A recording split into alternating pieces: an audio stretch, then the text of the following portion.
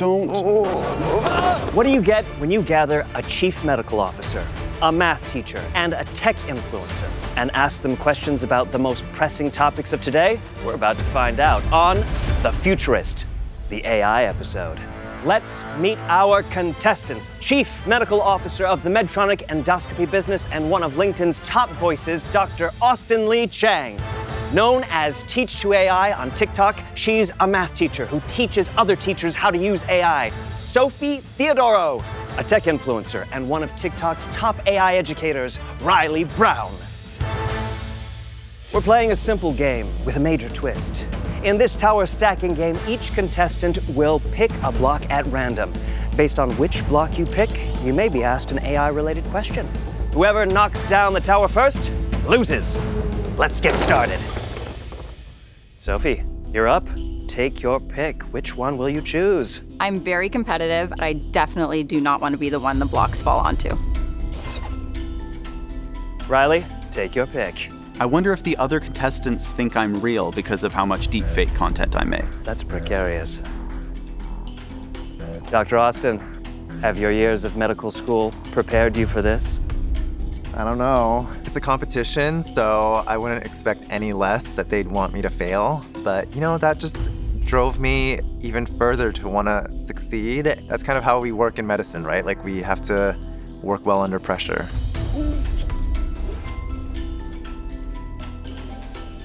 Ooh. Riley, you are in the hot seat. What's the funniest or most ridiculous thing an AI has ever said or done in your experience? So when the first person who made an AI text a video, they did Will Smith eating spaghetti and it looked terrible. But every time the models get better, it actually increases in quality. And so like, it is absolutely ridiculous, but it's hilarious. I had no idea that was the test model, but I'm honestly not surprised. Squeaky box gets the grease. If you could create your own AI assistant, what would you name it? I'd probably have to name it Beyonce because Beyonce's reliable.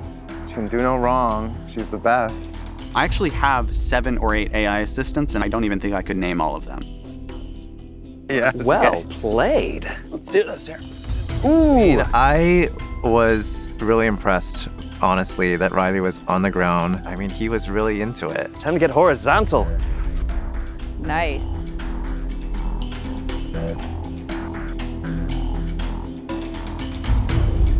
Well done. We know the AI space is evolving quickly.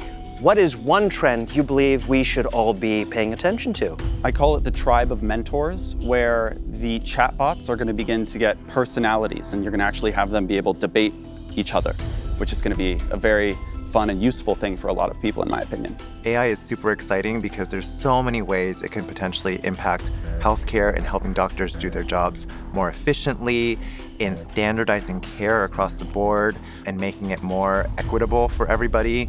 So I'm so excited. This is just the tip of the iceberg, and there's so much more to come.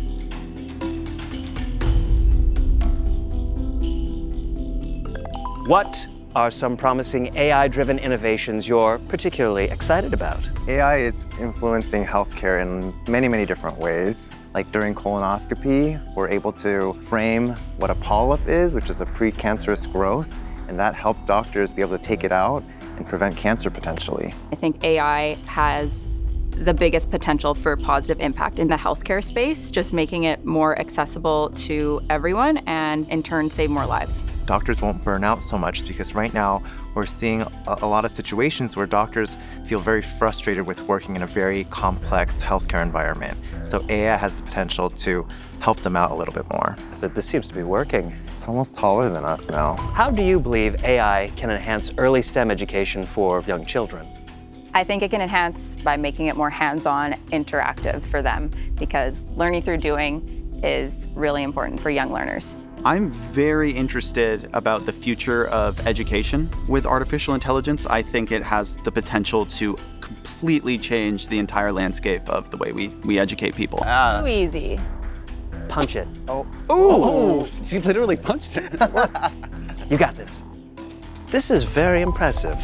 But you know what this means, don't you? Question? What is your reaction to this recent AI headline? School in UK appoints AI robot as principal. I would be really interested to see how the AI robot would deal with a fist fight that broke out at recess. Ooh. Now that is juicy. Riley, speed round. Oh. Got a lot of swaying in that tower. Fast. Go up Up first. and out? Up and out. I'm not above a bit of sabotage. I'll tell someone to choose a piece that they might not want to choose. 1, 2, 3.